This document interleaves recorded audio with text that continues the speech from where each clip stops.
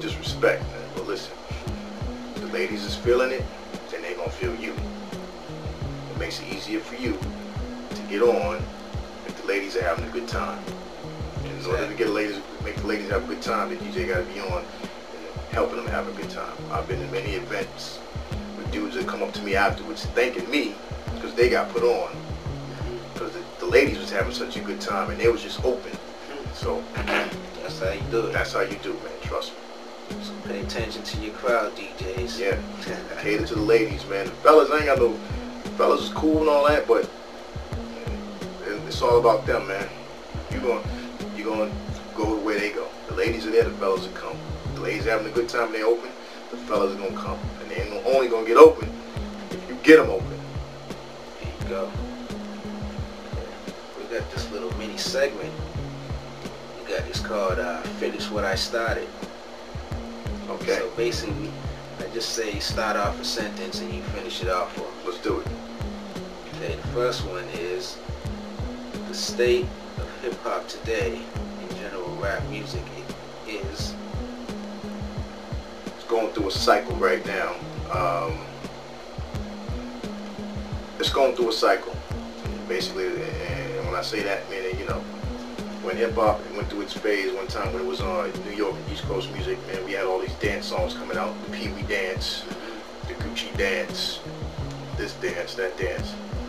And we're going through that cycle again 20 years later now. We got the Soulja Boy doing his dance, the Vic with the Get Silly dance, and all these other dances. We're just recycling, man, what we did. The only difference now is we're recycling it with a Southern flavor. Before it was an East Coast flavor, now we're recycling it with a Southern flavor, and they're getting the push right now. So hip hop is going through a cycle right now, and you know it'll come back, but that's where we're going right now. Yeah, that's how I see it too. I think. Okay. A DJ to me is someone who should be a crowd motivator, a party starter, party finisher, good at his craft. A DJ is somebody that should be good at his craft and enjoys what he does. If you don't enjoy it, man, you shouldn't do it, but man, you gotta have a love for it. So a DJ, you should enjoy your craft, man. So a DJ is, boom, all those things, man.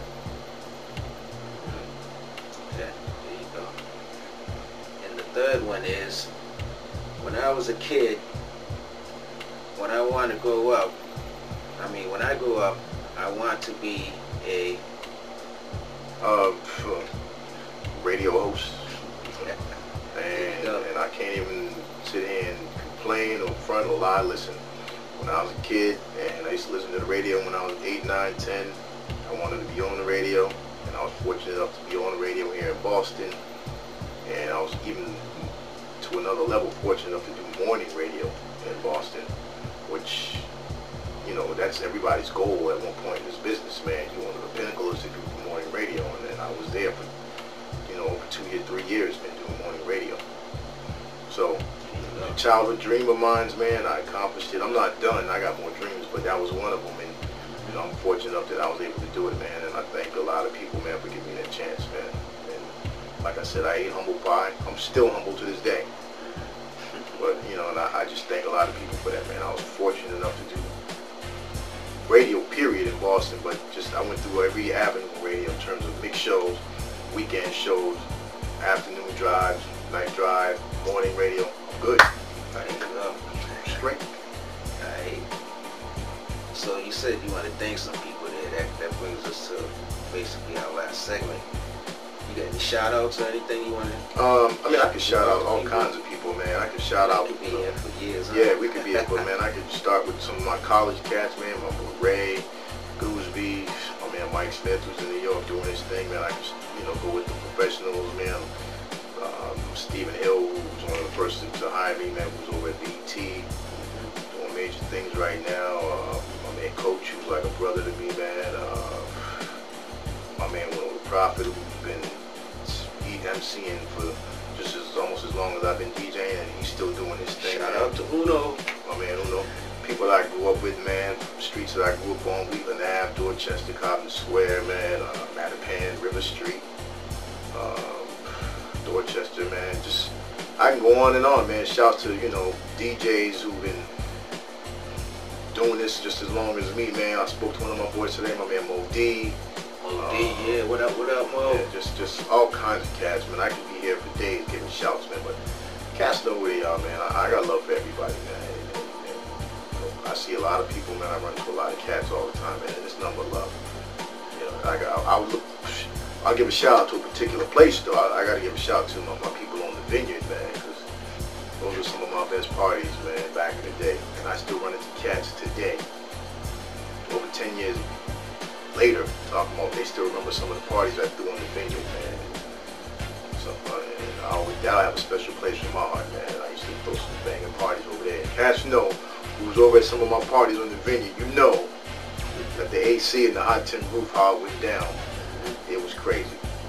But shout out to the vineyard. Yeah, but that's really it, man. Shout out to everybody at Bean, man, who've been, you know, listening to me when I was on ILD doing hip hop, man.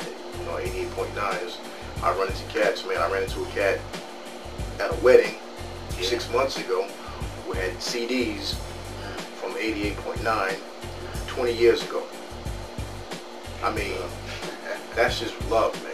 He had about 8 CDs, man, he gave me. He's like, man, I used to listen to you every... Him and his boy would run home to tape the show on Saturdays. And you don't realize how much of an impact you're doing something at the time it has. 20 years later, somebody to run up on you and tell you that, man, it's like, wow. And I wanted the tapes because I wanted to hear them from back in the day, you know what I mean? But just big shout out to everybody, man, throughout the years, man, supported me and been coming to parties I've been doing, man, and even you, man, DJ Vex, man, putting it down. The show 617 for putting me down. You know, I enjoy doing this, man. It's a good outlet for me, man, because I don't really get too often to come out and explain or tell people some of the stuff I've been through or how I got up in the game. So it's a good look. We're still in the beginning. We might have you on again as another special guest host. Listen, man, I can talk for days, man. I used to get paid for talking, so I'll come back and do it, man. I have a good time doing this, man. Alright.